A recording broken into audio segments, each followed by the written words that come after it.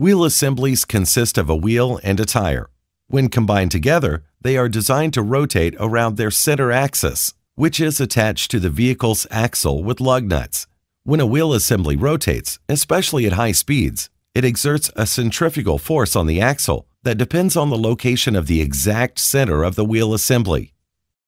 In a perfect world, the exact center of a wheel assembly would be, in fact, placed in the exact center of the axle. This would mean the assembly could spin perfectly at any speed with even weight distribution on all sides. From the front or from the side, you can see that the wheel is spinning in perfect proportion. However, wheels and tires are not manufactured in a perfect world, and even though they are both built to extremely tight tolerances, weight imbalances are unavoidable.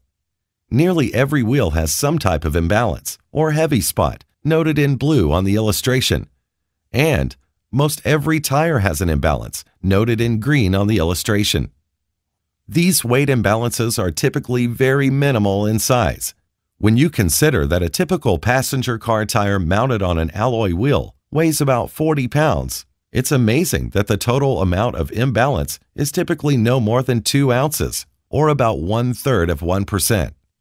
However, any imbalance is a hazard.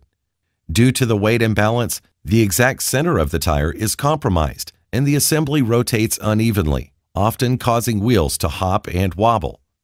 In fact, a small imbalance of just 1/2 an ounce at a speed of 65 miles per hour creates an outward centrifugal force equal to that of a sledgehammer.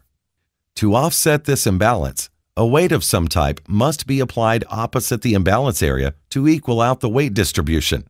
This is shown in red on our example.